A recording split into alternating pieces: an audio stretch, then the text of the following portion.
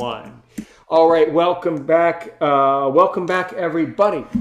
Another exciting episode of Aaron's Opinion, of course.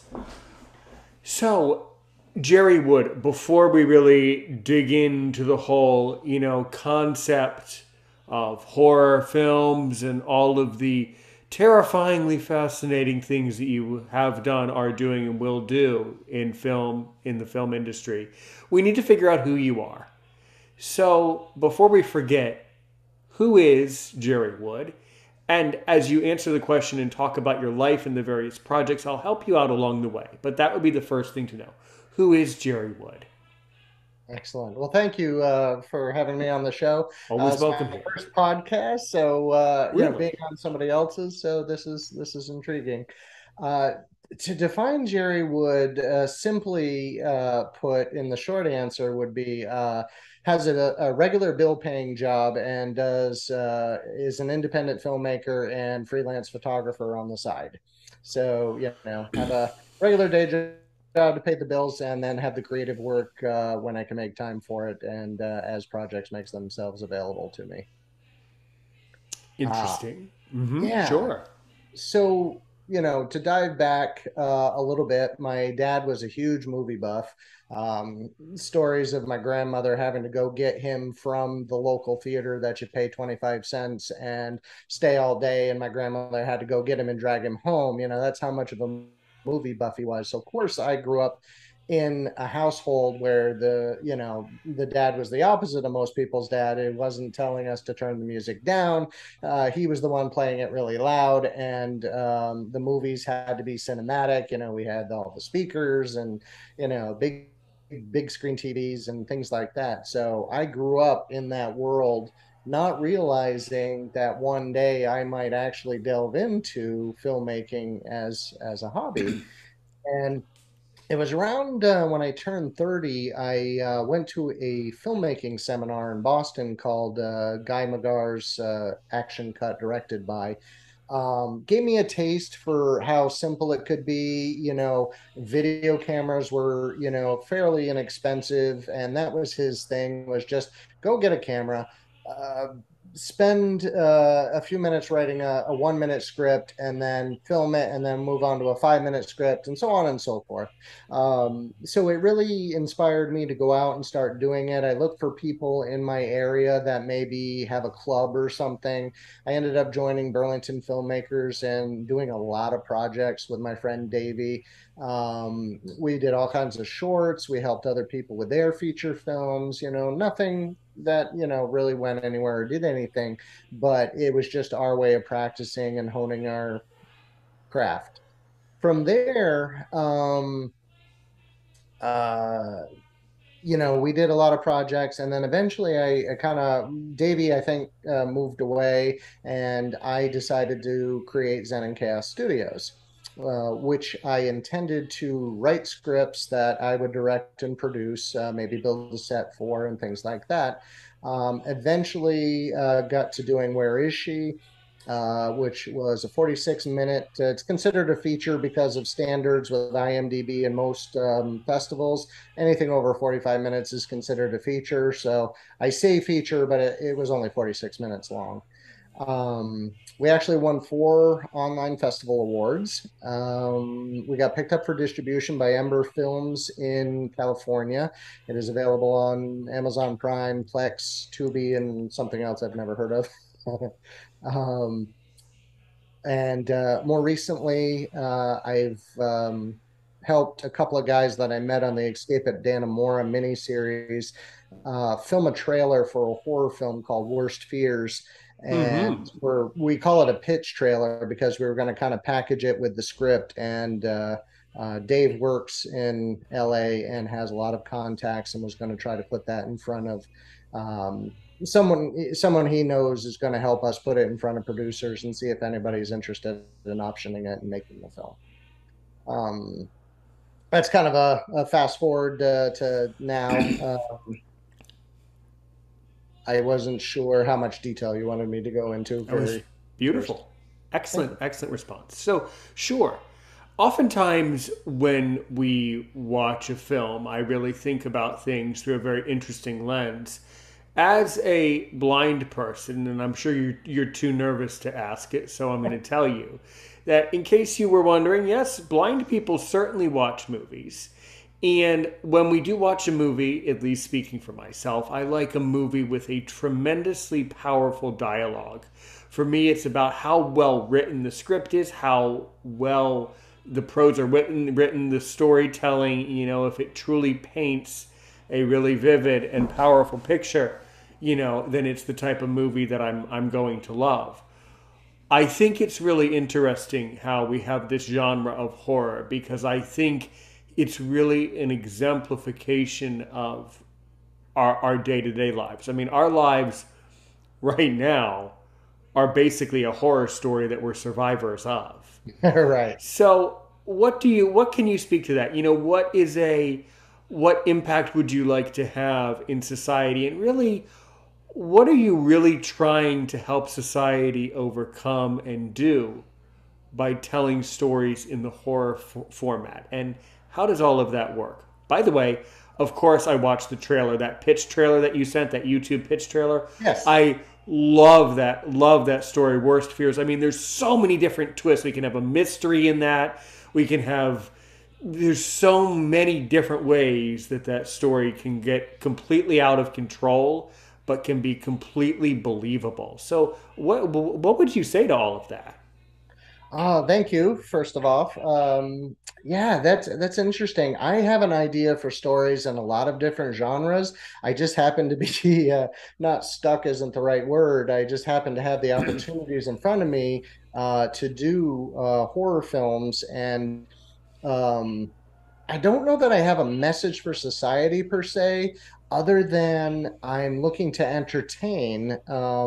We all need that break from our realities. We all need that opportunity to just, put our problems and ourselves aside and go out and just have fun and be entertained. So I don't have any political message for anything I do.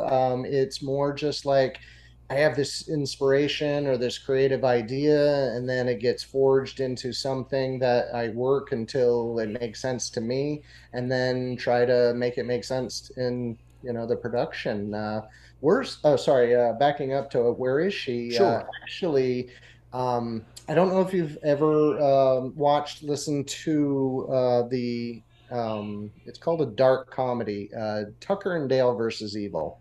It's got Alan Tudyk in it. It's a hysterical comedy that is filmed like a horror film.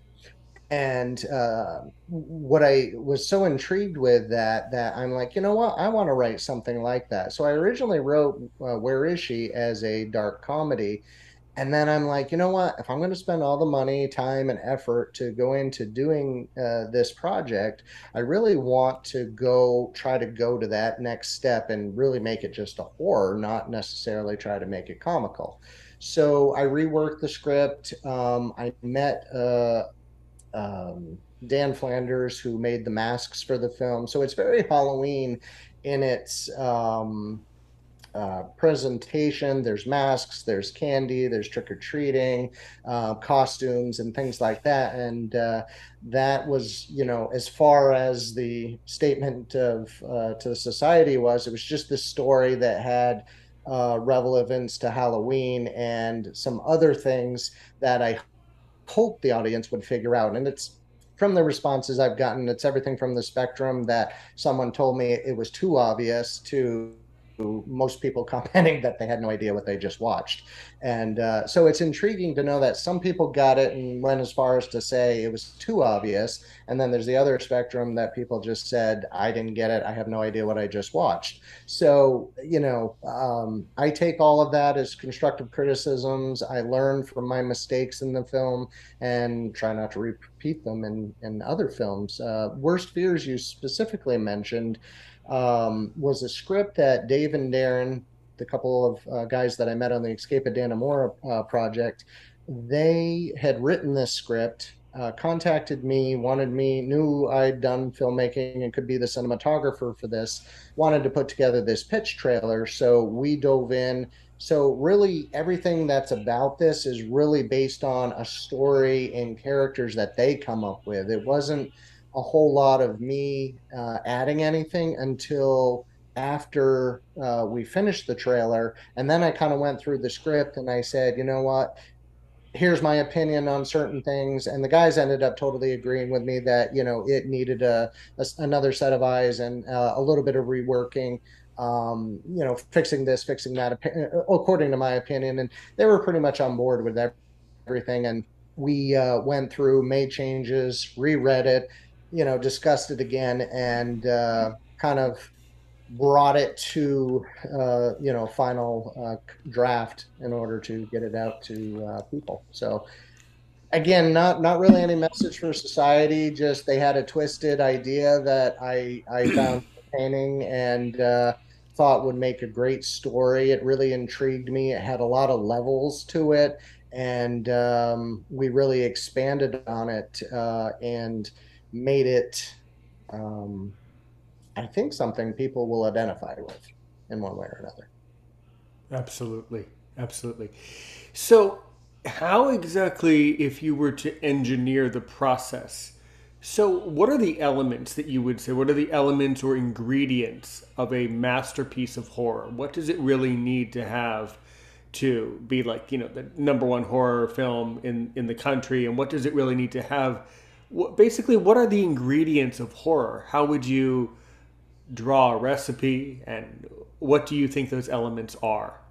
Yeah, that's a great question. So I did exactly that. I kind of analyzed, what is a horror movie to me when I was working on Worst Fears and Where Is She, and how I was going to film it. So I went back and let me tell you a story. As a kid, again, my father took me to lots of first run movies in the theater. That was our thing to do. And way back when The Howling came out, the very first one, it was the first of its kind, the first with such graphic transformations and just really eerie, creepy sounds. And I remember I was only like probably 8 or 9 years old at that time, and I was terrified. I was terrified. I was covering my eyes. I was plugging my ears. My father, basically apologized to me. He's like, I had no idea it was going to be that graphic. And just the sounds of the film really, because obviously I had my eyes covered. So the Right. sounds of the film were very, I like where this is. I like where this is going. I like this is, yeah, and I think that's a lot of it. So that's one element is sound, yeah, and nothing is more terrifying than silence, than yeah, pauses and silence. That's another sure, thing. Silence is very terrifying. yeah. So the other elements I looked at were visually. How am I going to shoot this, and what is because we've always, my wife and I are huge horror movie fans, so we'll watch, especially during Halloween. We'll go through all of the, Shudder and Netflix. We'll find anything we can that's quote unquote a horror movie, and we'll watch it. And most of the time we're entertained. Very seldom are we, you know jumping or scared or think we'll have nightmares. But every once in a while we'll come across a good one, and then I analyze it and I'm like, okay, what made me anxious about this film? What made me wonder, okay, what's going to happen next, and be a little overwhelmed by it. So for Yeah. me, sorry, go ahead. Yeah, yeah. No, I was just as you were saying that. It was racking my mind.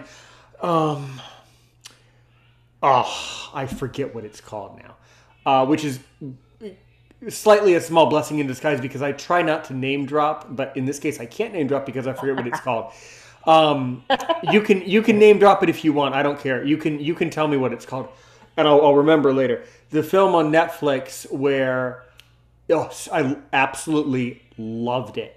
Where it was a cardiologist working in a hospital. The cardiologist and the little boy comes up to him and says like all of your patients are going to die and have horrible side effects.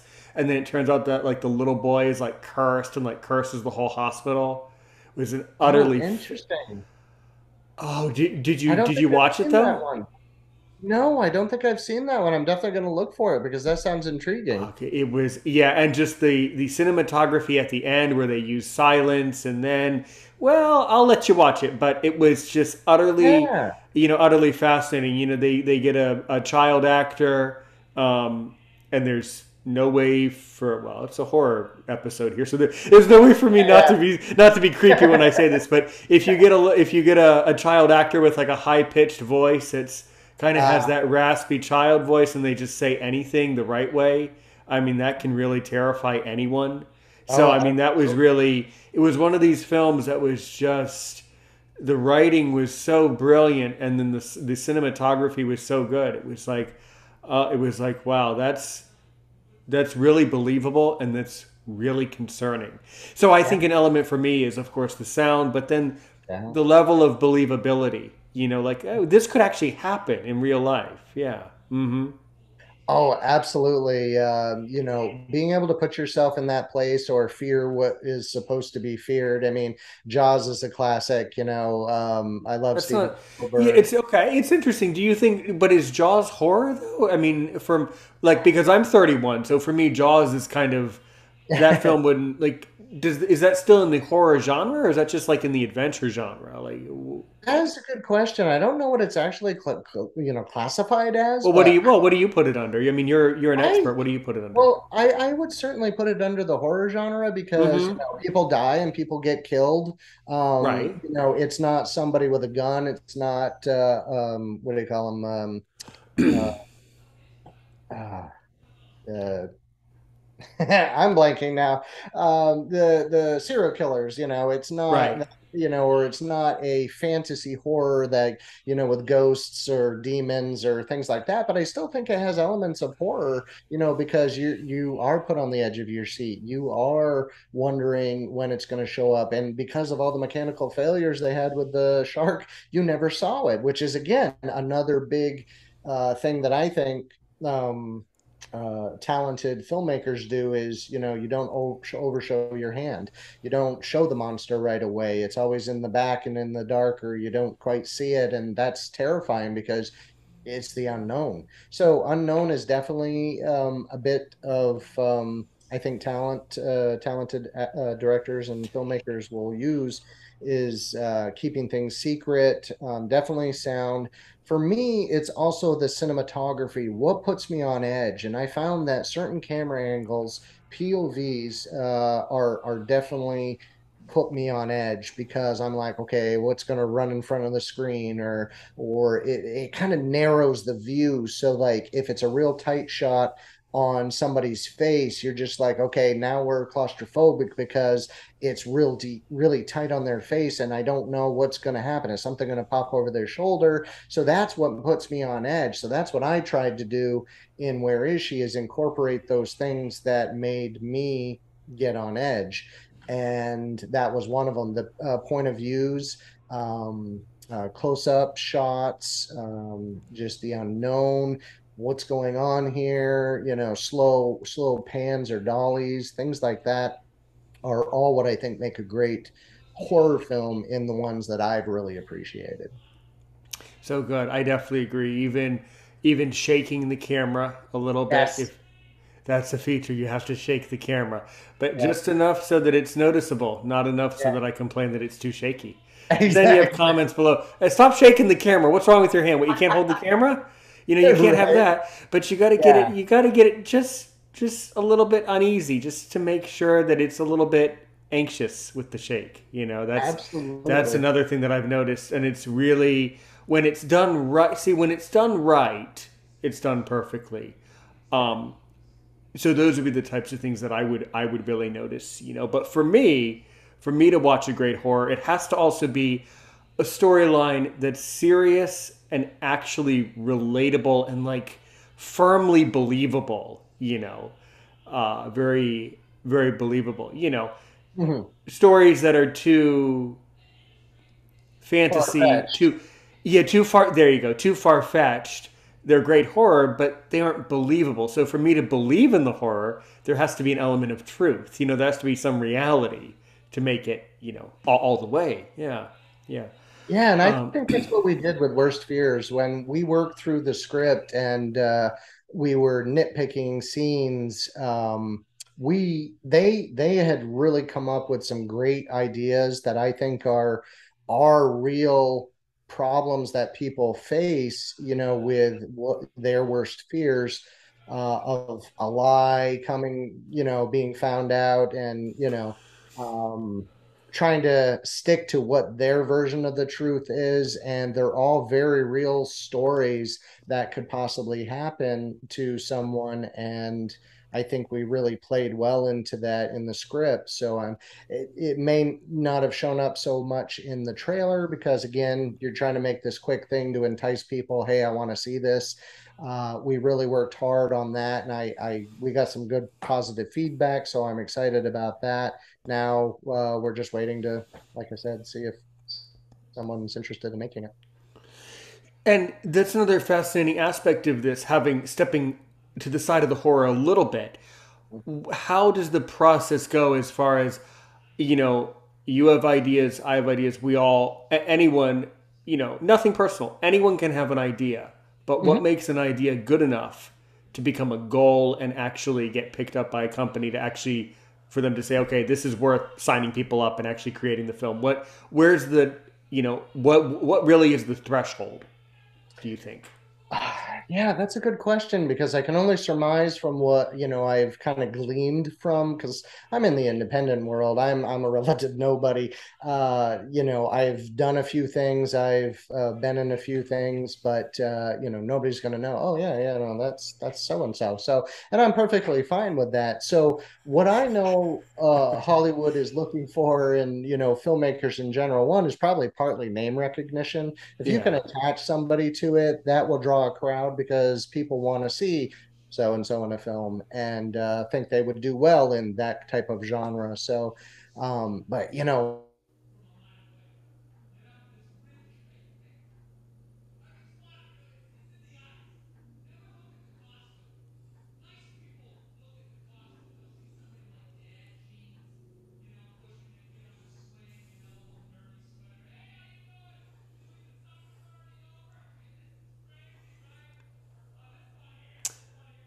Uh oh. Are you there? and no names where now. So yeah, it's hard to say what. Yeah, every producer's.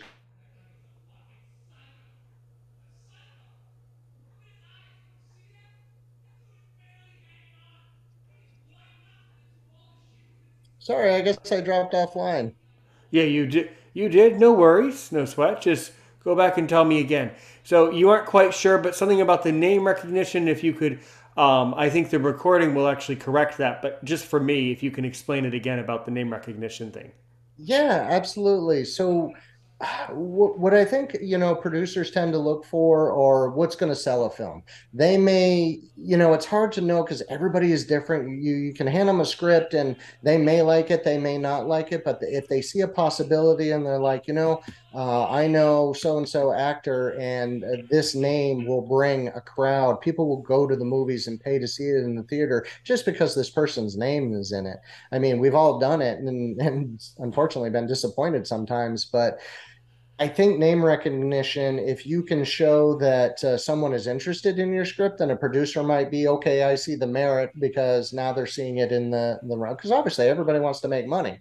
They don't want to make a flop. They're putting their reputation and their time and energy and resources to the task. So obviously they want it to do well and make money. That's everybody's goal. But yeah, how do you intrigue someone? I think is subjective. And for me, writing a script, sure, I could think it's all well and good, but what I'm going to do is I'm going to hand it to people that aren't just going to tell me, hey, yeah, no, I loved it, friends that are trying to be supportive. I'm going to get it to someone who's going to tear it apart and be, subjectively, with their constructive criticism, they're not going to be mean, but they're going to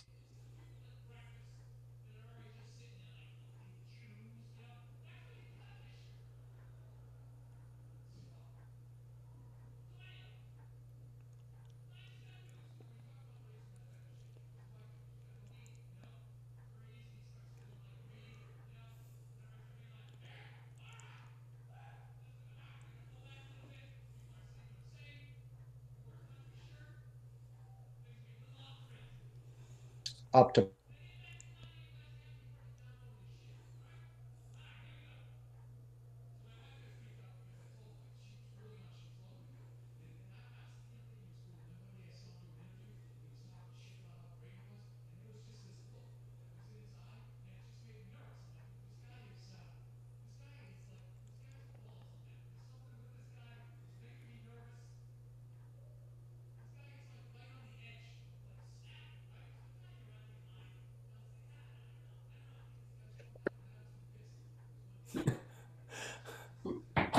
My apologies again, Aaron. My internet is No worries. uh, cranky, um, and keeps dropping us. So No tell me worries. what you heard last. Well, that's yeah. I think I really got your answer there. I think that's a very sensible and very understandable. Um, so and then the other thing is, have you ever networked or connected with other independent filmmakers who specialize in horror from other countries? In other words, have you seen what other countries pass for horror? What passes for horror in other countries? I have not directly connected with anyone as a filmmaker. I have spoken to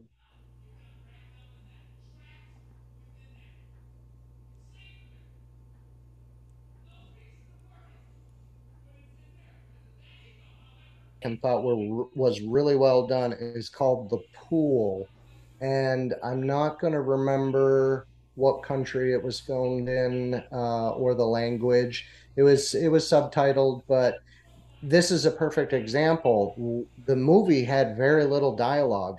What drove the movie and made it intense and it was the anticipation of what was going to happen. It was this huge pool. Um, uh,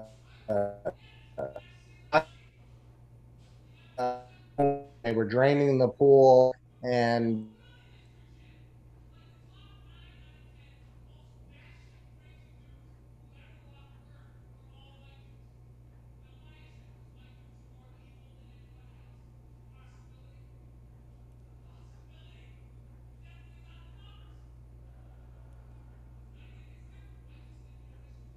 the story, it's all based on how you feel about what you're seeing and the music and him narrowly escaping and not escaping because he got almost there and fell back in or something broke or and it was really wild. I highly recommend it.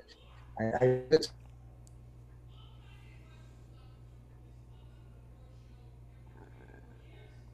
fascinating. Are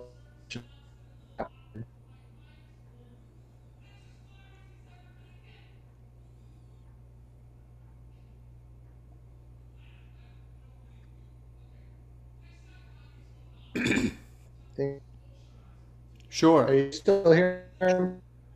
Yeah. I would say if you want, you can turn off your camera if you would like. That might help it a little bit. But of course, another question that I have for you is so oftentimes, in talking about something totally different. Whoa, hello.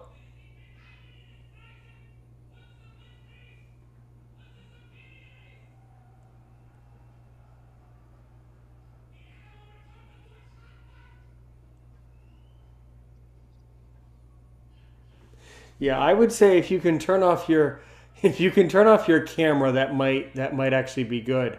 Oh, Um, absolutely. Yeah, let me do that. yeah, it's all right. Yeah, these things happen. It's really giving you a hard time.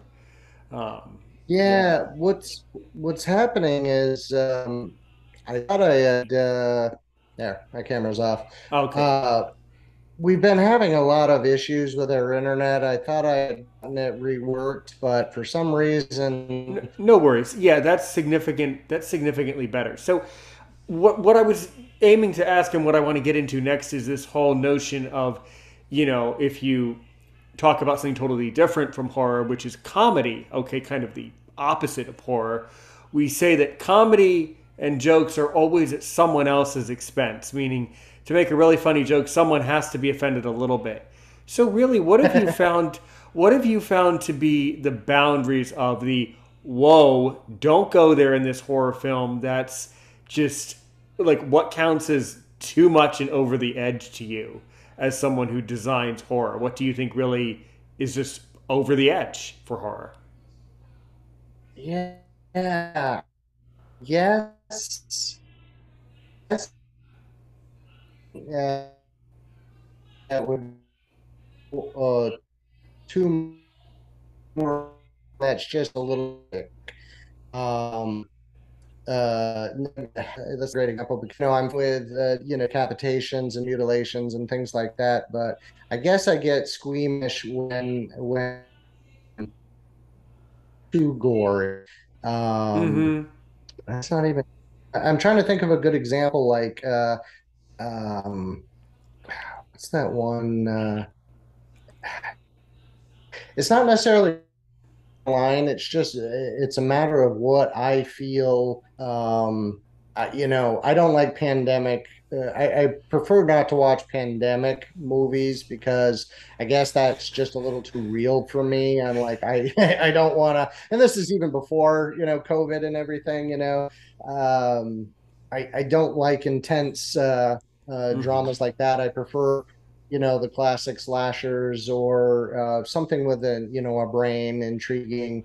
I want it to be a mystery, that you're figuring out while you're, enjoying the horror genre. Um, I'm trying to think of more specifically lines crossed. I guess it depends on the human centipede. I'm not sure I really have any interest. My stepdaughter's mentioned that, and I've heard about it. I think that might, for me, cross a little bit of a line. I wouldn't want to see that. I just think I'd be too grossed out by it. Hmm. Um, yeah. Cool. What about the have you known of or have you been aware of people with disabilities being portrayed in a horror film doing something horrible in a horror film still with a disability? Boy, I'm trying to think. I don't think I have seen anything like that. Because that could be a blockbuster. I have tons Sure. I have tons of ideas because as someone with a disability, I kind of would appreciate that to a certain extent if you kind of take a matter, a disability issue, and then kind of not make fun of it, but kind of create a horror around that issue to kind of illustrate the issue. That could be really fascinating, you Or know? or could have a sense of unease or a creepiness to it because you're exposed to this, now the protagonist is someone you didn't expect, had a disability, like you said, that you didn't expect. Um, and that could add tension and ease. Right, absolutely. Absolutely. Now, as far as your podcasting goes, you mentioned it over Messenger when we were talking before, but it seems like you've kind of slid away from podcasting. What can you tell us about your podcast in the past?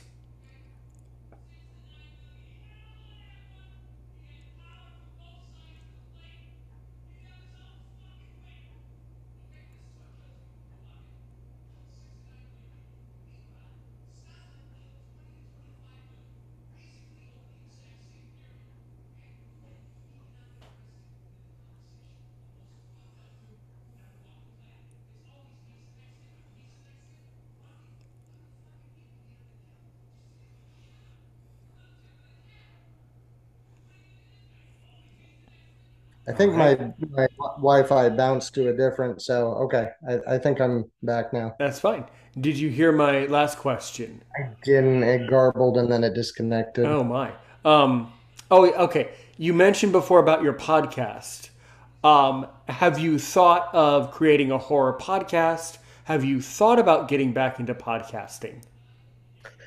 I have thought about getting back into podcasting. The one I had started with my one of my oldest friends was just an opportunity to practice and kind of work out the bugs. We didn't expect anyone to really follow us, but it was an opportunity to learn what it took to put on a podcast and the ins and outs of, making it available and uploading and editing it and having all of that. So I think I learned from that, and it was a great opportunity for my friend Chris and I to reminisce about our stories that we always tell that our friends seem to enjoy from our childhood. And about Chris getting me in trouble, and then, funnily enough, subsequently getting me out of that same trouble. So it was a good opportunity to tell those stories.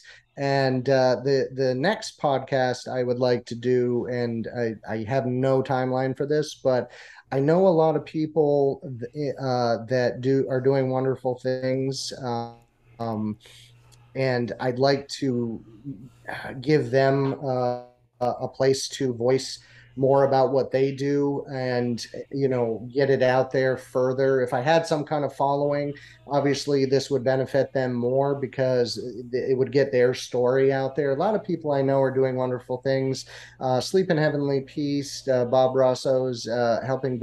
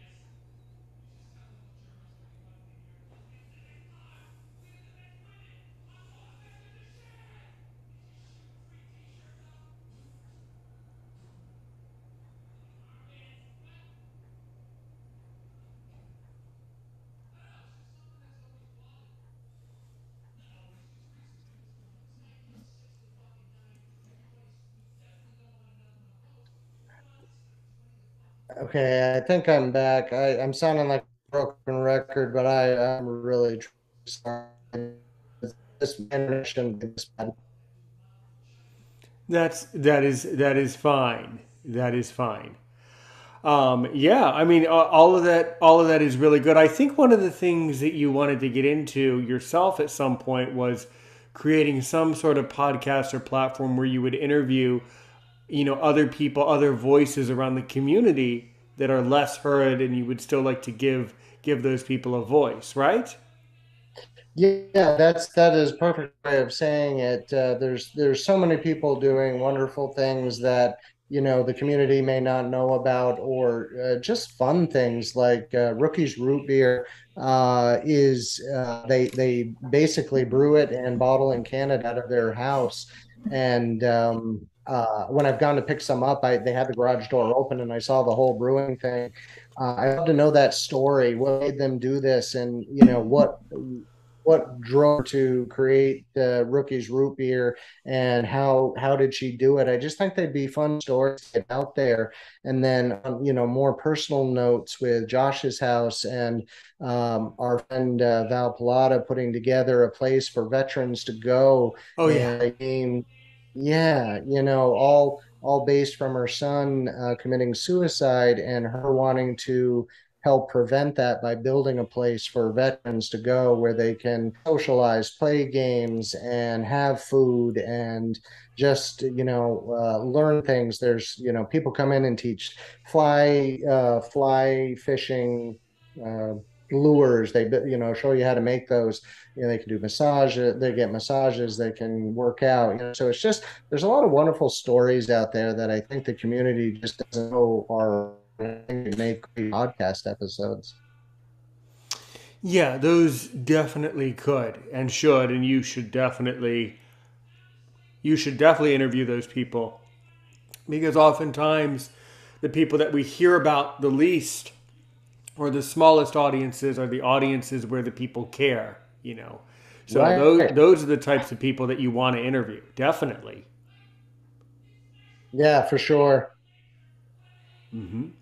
Good, good. So, and what are some other, futuristic projects that you really want to, that you hope to work on? What are some of your, I guess, dreams that you would love to be able to do in the future? Yeah, I have one that's been on my mind. My process before I actually start writing is I get an idea and then I kind of just think about it when I have those opportunities.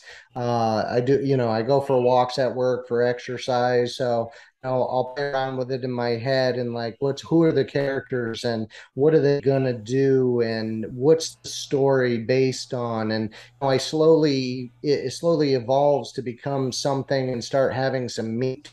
And then I'll start writing those down in my phone so that I have them for future perusal when I'm actually start writing the script. And then I come up with ideas. I'm like, oh, I got to write that down, and this could be one element. So, when I take that process and I've got an idea, I am not sure if I'm going to make it a mini series. I feel like I want it to be in three parts. So it could be, 3 seasons of a story, or it be three, like a trilogy, having three separate movies that tell the individual stories that I'm looking for.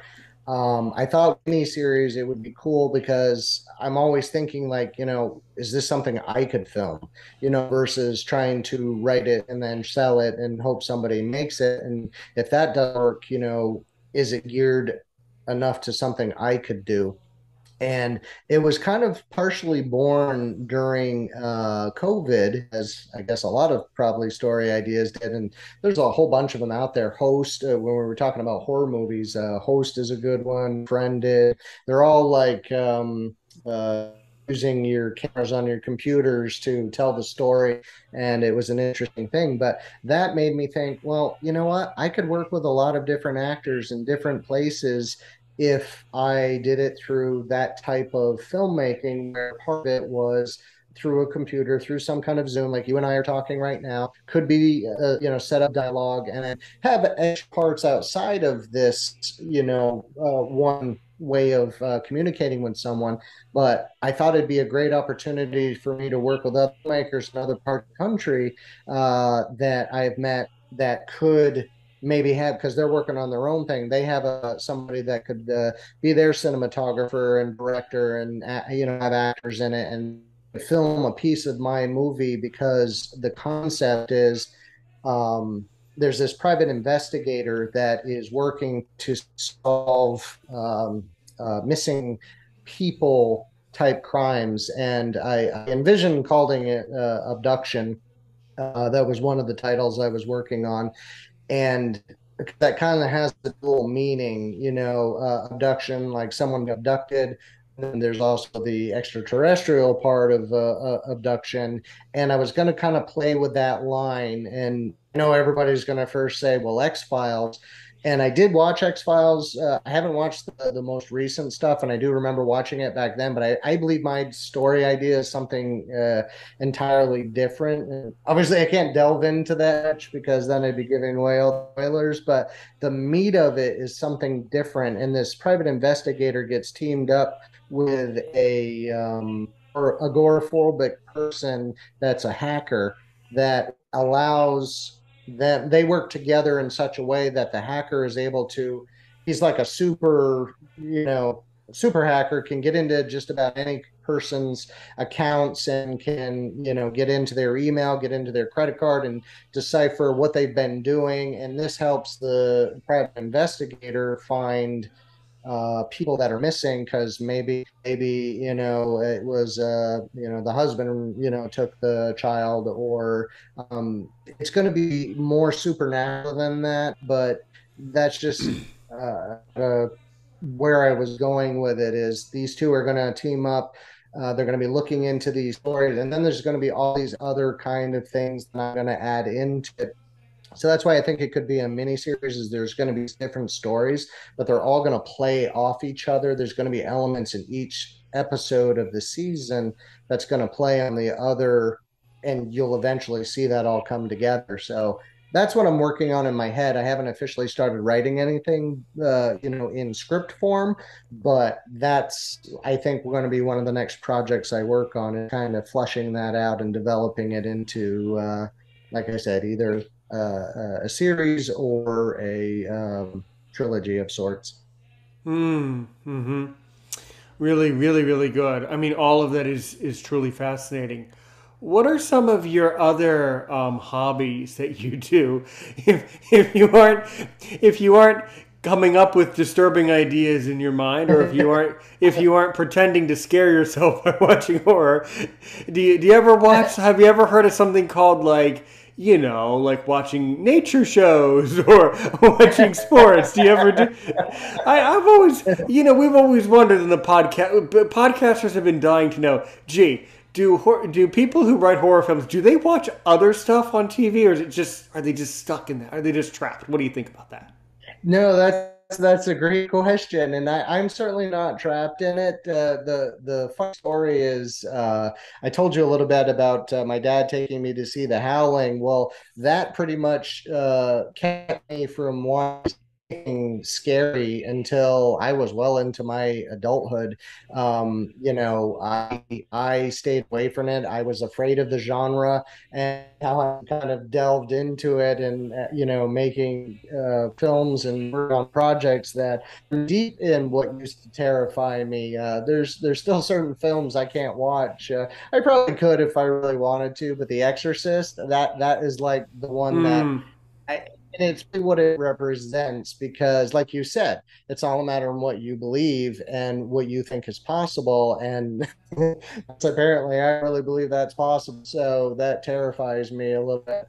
But no, I certainly love comedies. I like a good drama. It's not my go-to, but if it's well done, I really like dramas. There's dramas. I like pretty much anything in any genre if it's done well. I mean, I'm not into old westerns, but I'm quite a few, revised versions of what you would consider a western, like what is it? Something 310 to Yuma. I thought that was really well done. So yeah, I mean, outside of coming up with ideas for film, I'm an avid photographer, so I go out and in the summertime, we like to go to concerts that are playing various cities. Have their own way, that like Wednesdays is in Essex, and Thursdays is South Burlington. So we kind of follow the musical circuit and see what is out there that we want to listen to, and then I'll bring a camera and I'll take pictures. I'll post it on Facebook and share it with the band. Just also as a calling card, like, hey, this is what I can do. If you ever want someone to photograph a concert, or, film one of your shows, hey, hit me up, kind of thing. So I definitely have a lot of hobbies. I like to be outdoors. We go kayaking. We like to go to the beach and go swimming and stuff like that. So I certainly get away from the horror and the scary stuff. right, absolutely. That's really, really fascinating. And I still kind of have to ask. I sent you a messenger message. I don't know, a long time ago, over a year ago. What made you? I mean, I'm so glad you did. I'm just fascinated by it. What made you pick up your messenger and say, "Oh, Aaron's opinion," or "Aaron Richmond sent me a message"? That's just kind of fascinating. Yeah, no, absolutely. That was totally, I really didn't expect you to respond to me. I figured you would assumed I blew you off and be like, No, I'm done with no, this no, guy. Moving no. on. That's what went through my head. But, basically, you messaged me right at the time that Tupid Talk was kind of going on hiatus. I had moved, we were planning a move to a new house. So, of course, we're doing a lot of packing, we're doing a lot of renovations at the old house. And, again, the podcast was born from COVID. It was a way for one of my best friends and I to stay in touch. Because we couldn't go see each other. So we're like, hey, let's do that podcast we talked about. And, gave us to kind of shoot the shit with each other and Mm-hmm. you know have fun doing it and reminiscing. So right when you messaged me, I believe was around the time that I had stopped paying attention to Tupid Talk, and I'm like, okay, we're gonna come back to this. I just need to get through the move. Once we get stuff house, and then of course we get to the new house and there's a bunch of renovations that need to be done to make it our own, so we tackled all of that. Moved in the uh, winter, so we had some time before spring and summer hit, and I want to get the major projects out of the way so that we actually enjoy our summer. So I had been away from it long enough that I'm like, ooh, I need to go back and look at I have a few different pages. I have my Zen and Chaos page. I'm helping with the charity for SHP, the Sleep in Heavenly Peace. I help them, so I have that page. And the way Facebook keeps changing things, they change how you see your messages. So I probably didn't see your message because of other messages and it got scrolled down Mm-hmm. through me just being busy. So I went direct to the page and saw that there was a number one on it. And I'm like, I wonder what's on my Tupid Talk page. So I went and I looked and I found your message. So it was from like a year and a half ago. I'm like, oh man. So I obviously was intrigued. Someone wanted to talk to me about my podcast and put me on their show. I'd never been on somebody's podcast, short of, like I said, just doing my own. So I was intrigued by that at first. And I listened to one episode of your podcast. You were interviewing a woman from Italy. I'm not going to remember her name, but she was blind as well. And I just found the interview very intriguing. The things you guys talked about. I liked the back and forth, and I started some of the other ones just to see, the different types of people you were interviewing and the topics, and just thought it would be fun. So I'm like, you know what, I'm going to reach out to this, opinion and see if they're still interested or what they wanted to do. Cool. Great. What are some, what are some questions that you really want to know as we start to close out the hour? What are some questions that you really want to know about, about me in particular? I always like to say, Jerry, if you can ask me only one question to make me sweat, to really terrify me, to really see if I'm worth my salt as a podcaster, what do you really want to know about me? Ah, that's a good one. You know, one question comes to mind is, and again, I only know so much about your podcast. So, what made you start Aaron's Opinion? What was your goal in I love it. I uh, love telling people. doing? So, well, I've been working as a teacher for 7 years. And no, you thought I was going to say actually.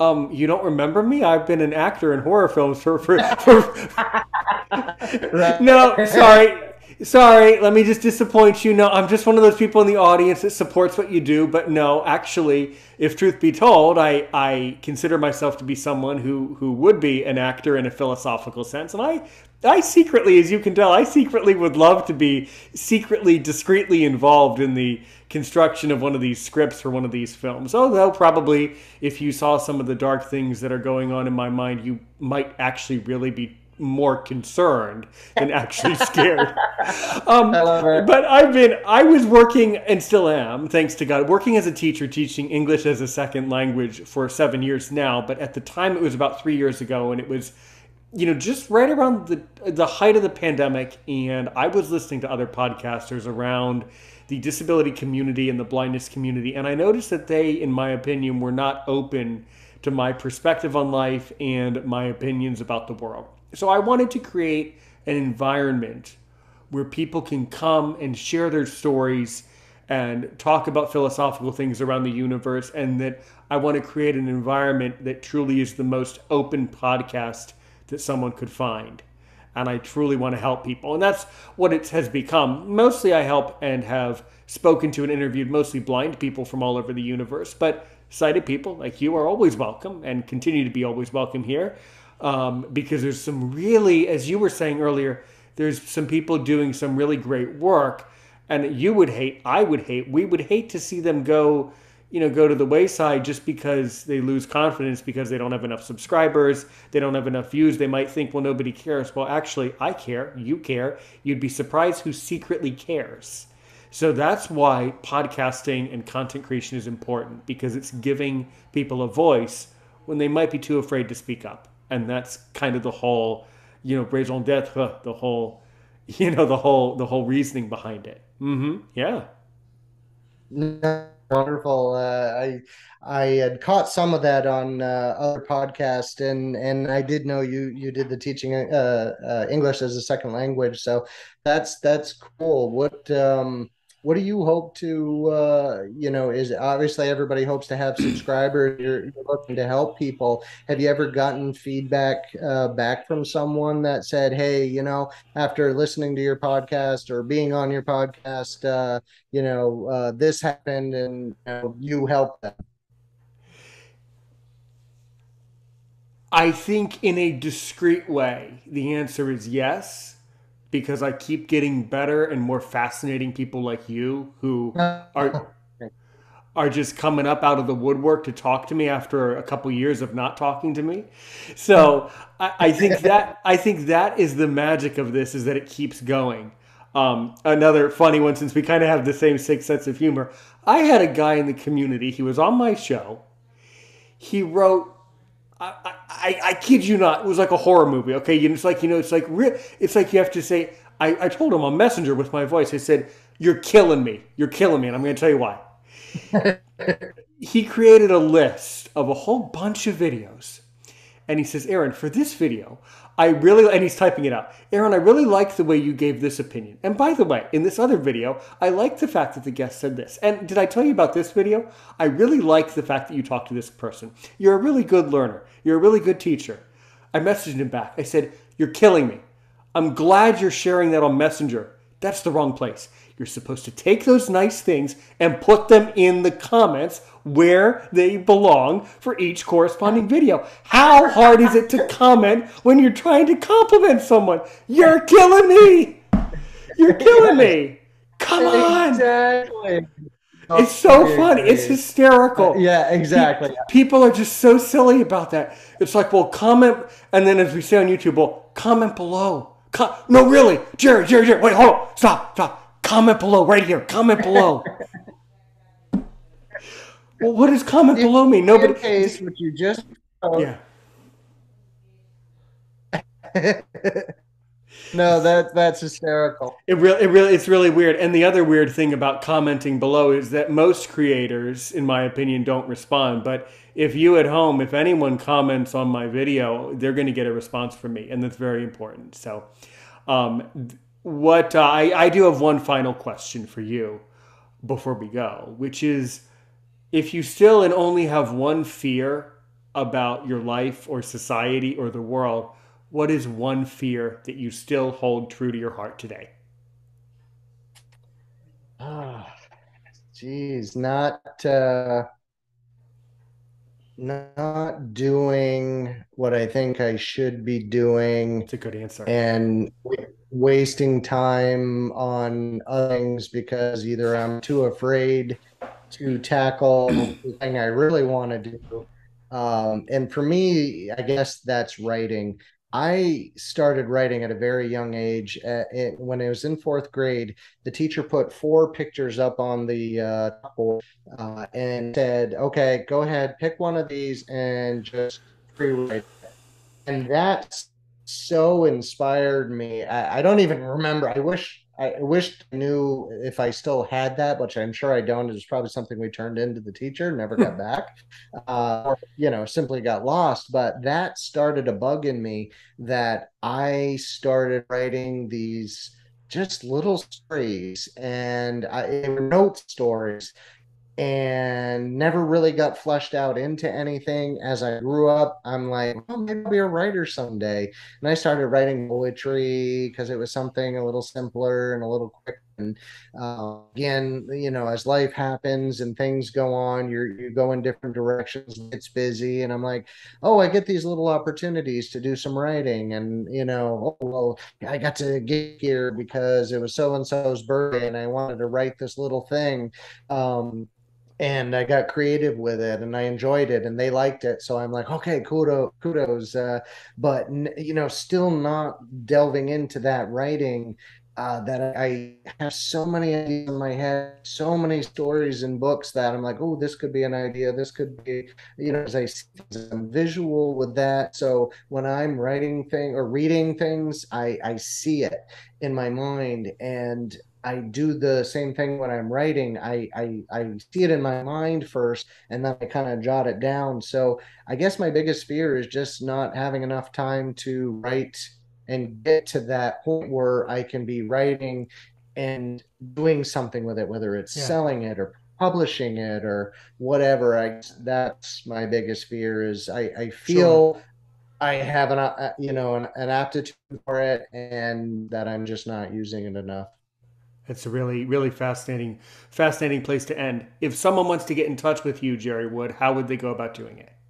I can be reached. My website is Zen and Chaos Studios, very simply www.zacstudios.com. I'm on most of the social medias. I'm on Facebook, Twitter, and Instagram. It's my handle is at Zen and Chaos. Yeah, those are the best places to reach me. Thanks so much. Everybody is going to really enjoy this interview. It was a wonderful episode as always. Keep creating great horror films. I wish you the very best of luck in all of your projects. As I like to say usually on the audio, but I'll say it here too. Thanks so much, everybody. Thank you, Jerry Wood. You're forever welcome here on Aaron's Opinion.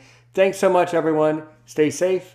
And as we like to say, help one person today, help 1 million people tomorrow.